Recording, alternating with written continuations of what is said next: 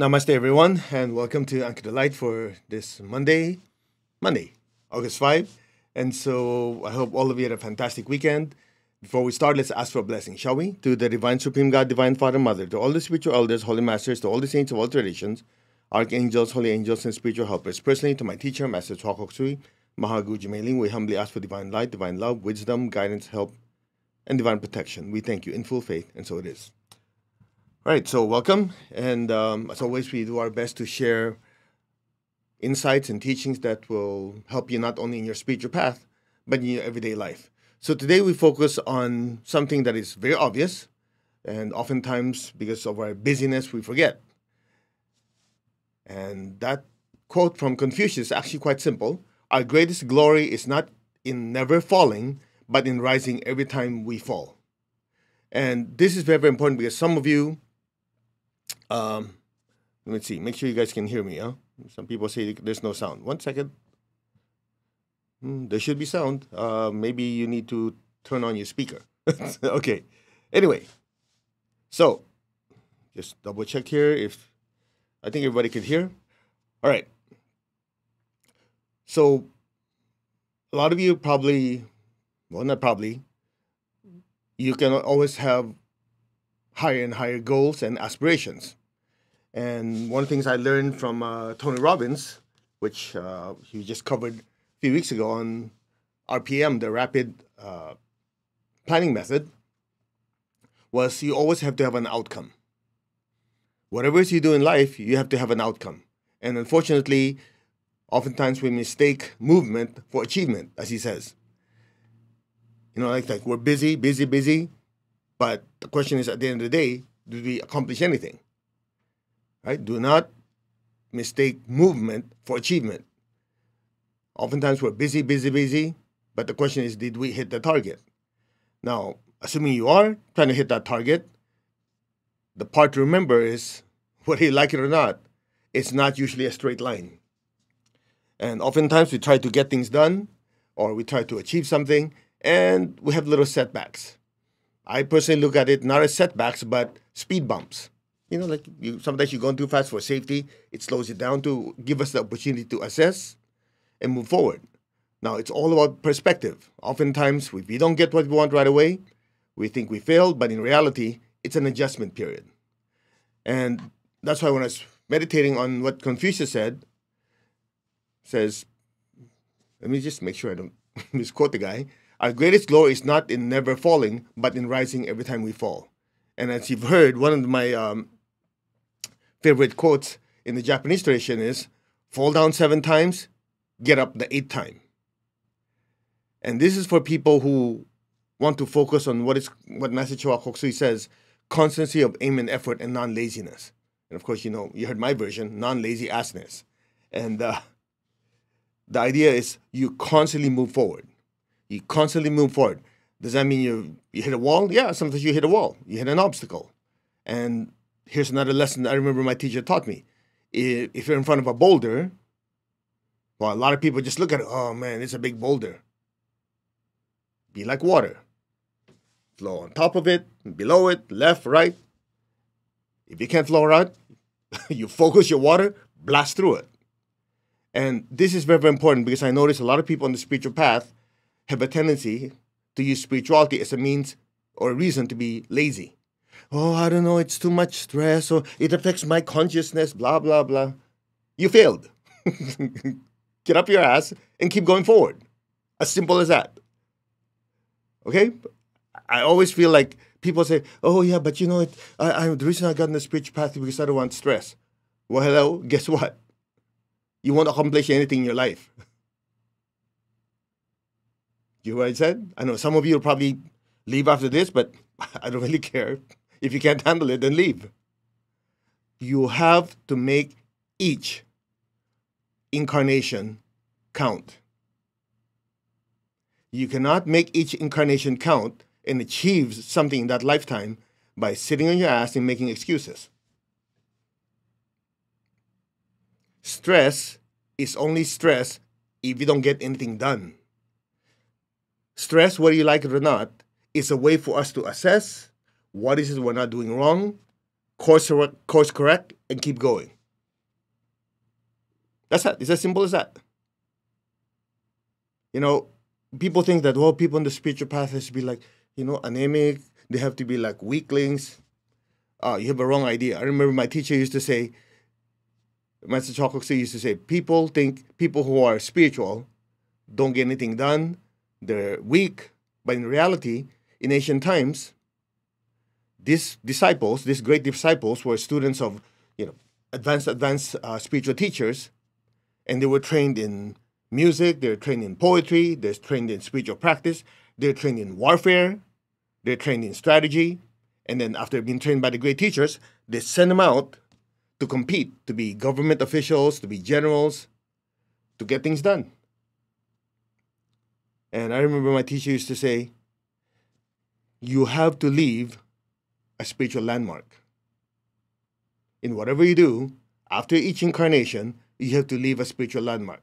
There has to be a point where, after we leave each lifetime, society or people will have to say, because he or she existed, the world is better. And you cannot do that by going, it's too much stress. Trust me, crazy. When people say, oh, it's too much, I don't feel like doing it, go, leave, find another teacher. Don't waste my time. I know that sounds harsh, but every part of our life, you have to have a target. There has to be an outcome, like, okay, what is my target? What is my outcome on the spiritual path? What do I want to accomplish by this amount of time? In my personal life, in my finances, in my health, in my relationship, what is my target? What is my outcome? As Tony Robbins says, what is the result I want? From there, why must I have it? Now, not why I should have it, why must I have it? Why must I accomplish it? And then from there, just work your ass off to get there. I know that those words sounds harsh, but in reality, some people, they just need to hear it. Just get off your ass, get it done. Now, does that mean that you won't fall, you won't make mistakes? No, everybody does. That's why I keep referring to this one, the Japanese story. You fall down 7 times, you get up the 8th time. You just need to get up one more time than everybody else to be successful. Do you realize that? Think about it. Everybody's going to get to where they need to get to. You're going to have competition. And oftentimes you're competing with yourself. But even if we keep falling, if you just get up one more time, you hit the target. And that's usually a battle within ourselves. Just get up one more time. Now you go, well, I don't know if it's the 8th time, the 9th time. Who cares? If your target is worthwhile, if your outcome is worthwhile, then it doesn't matter if you have to try 1,000 times. Make sense? That's part of constancy of aim, what you want to accomplish, constancy of effort. That means giving up is not an option. Yeah, but that's too much stress. You know what I said, right? Leave. Leave. You are not part of this community. Here, we always say, spiritual seekers are achievers, not failures, not weaklings. You want to feed a lot of hungry people? You cannot say, well, I don't know, it's too much work. Then that's not for you. You want to experience enlightenment? You keep going.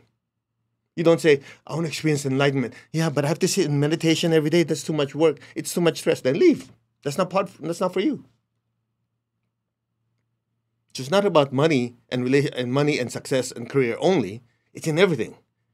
You want to be successful in anything? You keep at it. You have to be like a bulldog. You grab onto what you want and you never let go until you get there.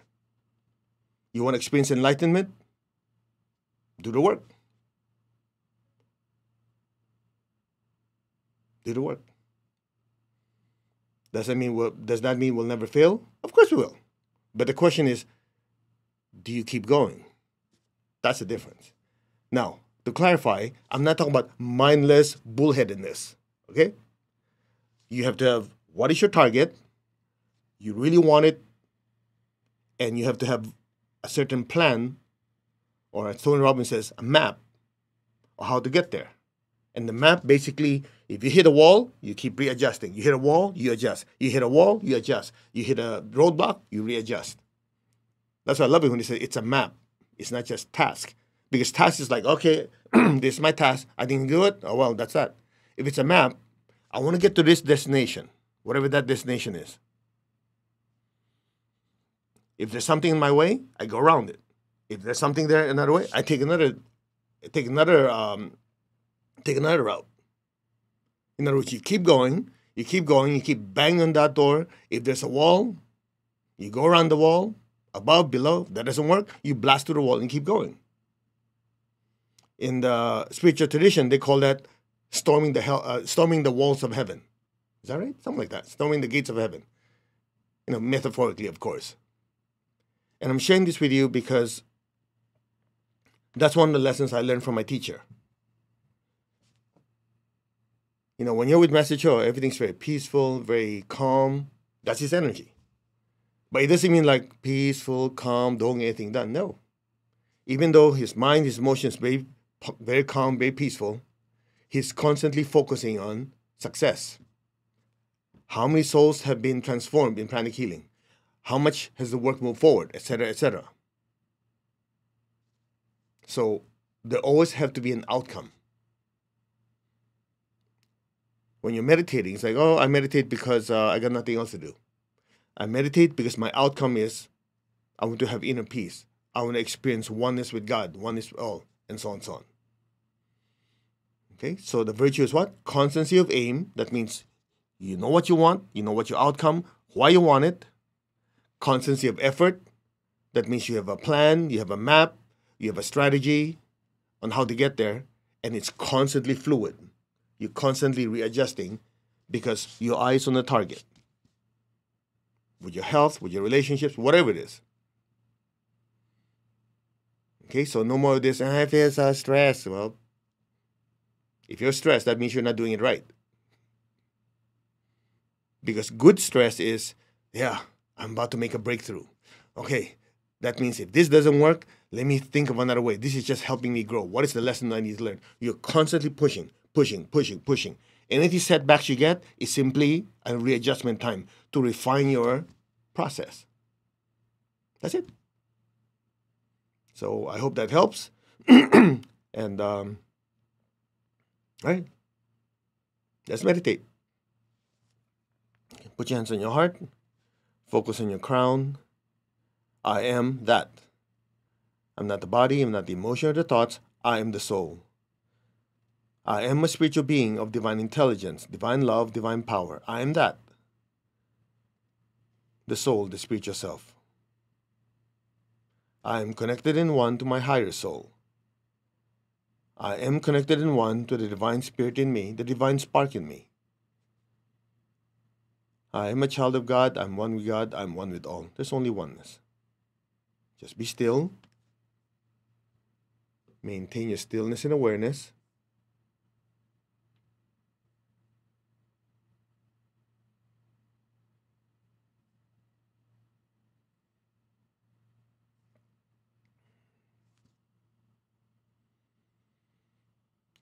There's only oneness. Separation is an illusion. There's only oneness.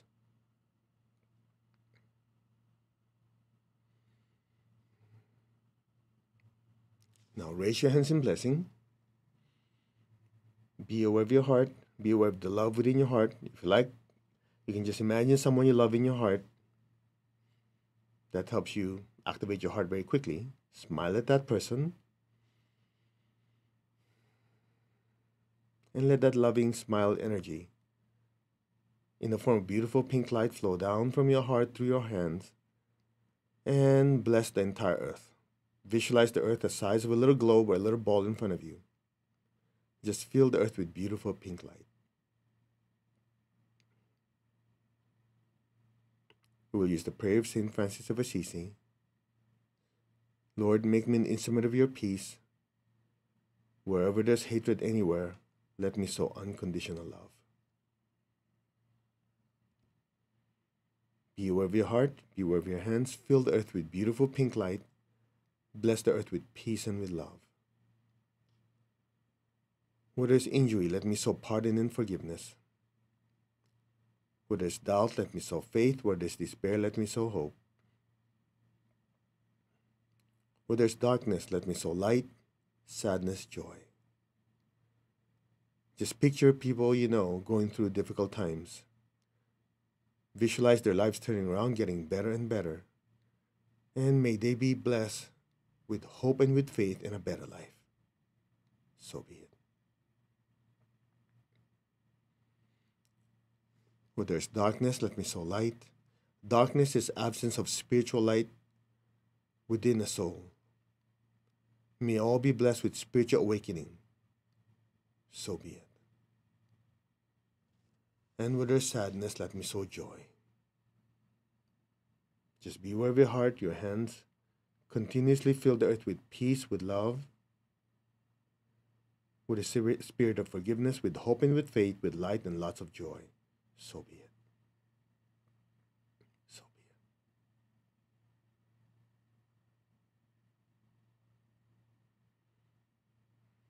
it. Now be aware of your heart. Take a deep breath. Lift that feeling to your crown. Be aware of your crown. Exhale. And just stay there. Just be aware of your crown, the center of your crown. Just be aware of your crown. Your crown is filled with so much golden light. Just allow that beautiful golden light from your crown to flow down through your hands and flood your home. Bless every person, every being in your home with peace and with love. Let that beautiful golden light spread to your relatives and friends. Let it spread to your workplace, your country. Let it spread to all the countries in the world. Let all be blessed with this beautiful golden light. Our hearts are one, our souls are one. From the heart of God, may every person, every being on earth be blessed with love and with kindness. May all be blessed with great joy and happiness, with understanding, harmony, and divine peace. May all be blessed without exception. So be it. Just be still and let the energy keep flowing through us.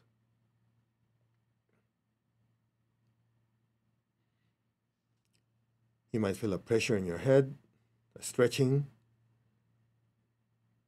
maybe a tingling sensation. That's all the divine energy flowing through you. Just let that golden light flow down through your hands and let it flow to the entire earth. So be it.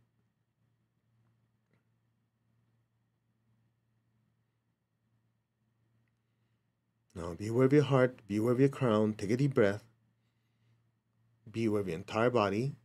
Gently exhale, allow that love and that bliss to permeate your entire being. One more time, be aware of your heart, your crown, take a deep breath. Just be aware of your entire body, exhale gently, let the love and the bliss fill your entire being.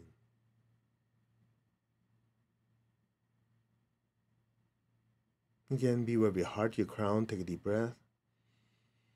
This time, exhale, imagine golden light pouring out of our hands and filling up the entire earth. The earth is filled with so much golden light, both inside and outside, both the inner worlds and the outer worlds. Our hearts are one, our souls are one, our spirits are one. From the center of the heart of God, through my spirit, through my soul, through my entire being, may every person, every being in the higher worlds, middle worlds, even the lower worlds, may all beings in every dimension, without exception, be blessed with God's unconditional love and kindness. May all be blessed with inner peace and inner healing. May all be blessed with understanding, with harmony, goodwill, and the willingness to do good. May all be healed of any pain, sorrow, or suffering. So be it.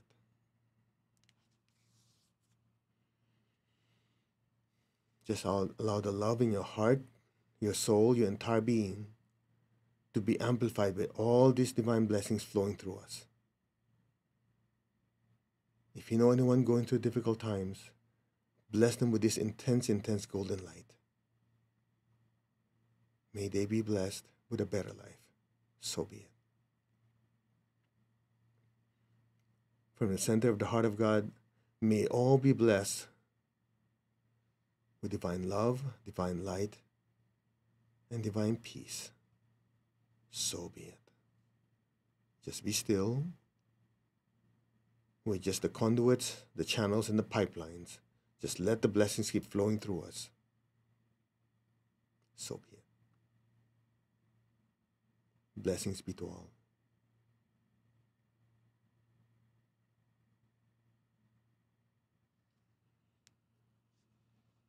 Now gently lower your hands. Keep your eyes closed. Keep your tongue on the roof of your mouth. Above your crown, imagine a beautiful golden flame just floating up there. Gently be aware of the love within your heart. Allow that love from your heart to gently float up to your throat. Just let it rise to the center of your head. Be still. Let it gently rise up to your crown, above your crown, and into that golden flame. Let go. You're not the body. You are that brilliant light. You're not any of your emotions and feelings. You are that brilliant light. You're not any of your thoughts. You're not even your mind. You are that brilliant light. Just look at that light. Just silently say, I am that. That I am. I am that self of light. That self am I. Be still.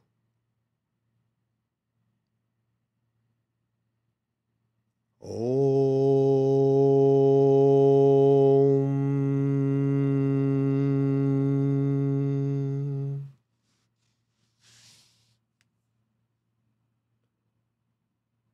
Om.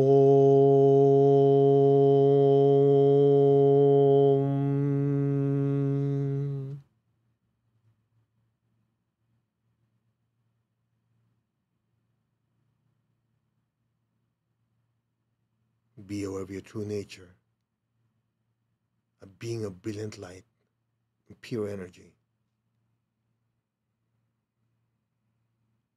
Om.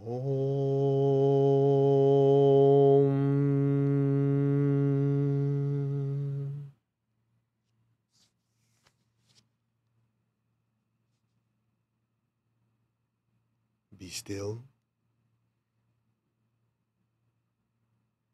Be aware of the inner stillness, the inner peace.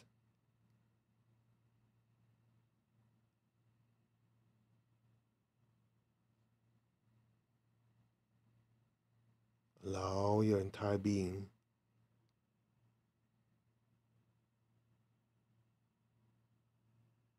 to just melt into that light and just simply let go.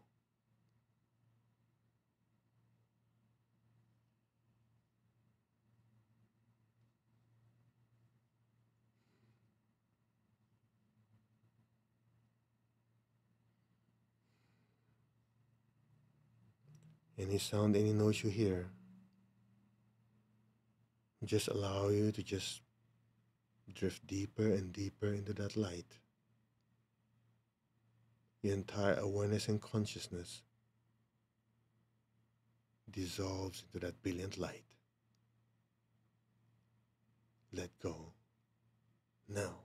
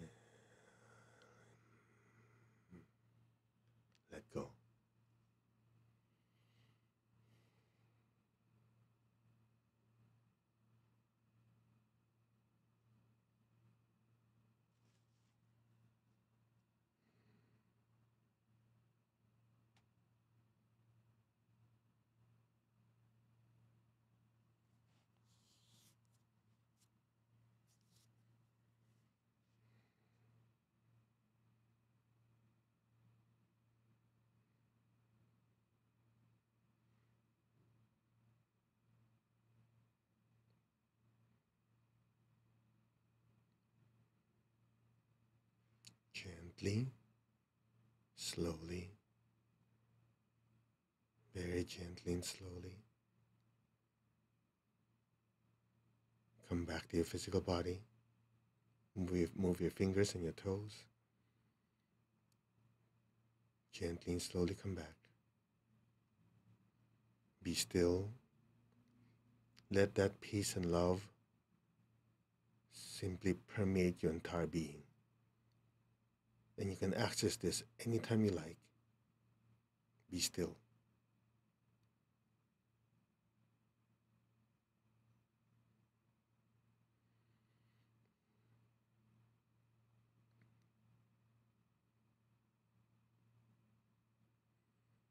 Now gently raise your hands. Let's release the excess energy that our bodies cannot absorb. Picture the people you love in front of you, all of them. Smile. Share that beautiful golden light with all of them. May all of them be blessed with good health, with much happiness, with abundance and prosperity, and spiritual oneness. So be it. May all be blessed. Now be aware of your feet and the base of your spine. Project golden light down into the earth.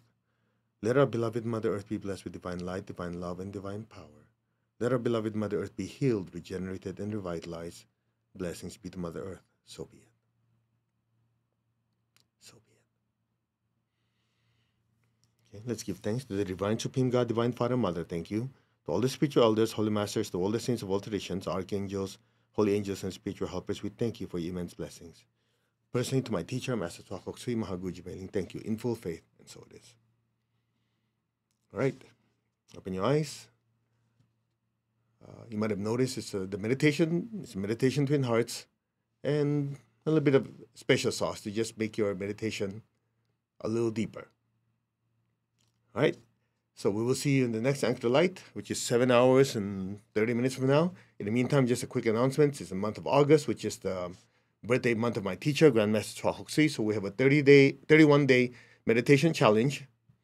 We call it Living the Teachings, where every single day for 7 days, there's a meditation twin hearts for healing a relationship, your health, your spiritual development, your mental faculty, your finances, and so on and so on. So you do that 7 times, and it rotates again. So every day there's a short meditation twin hearts. In addition to Anchor the Light, you're welcome to join that to just put you on a spiritual routine. Okay?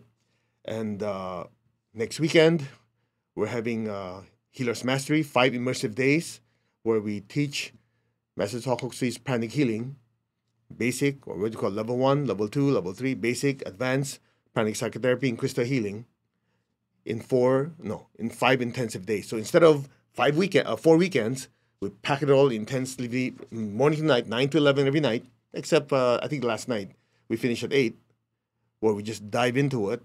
And the good thing about it is people get to understand and practice the teachings of pranic healing in a very, very integrated way.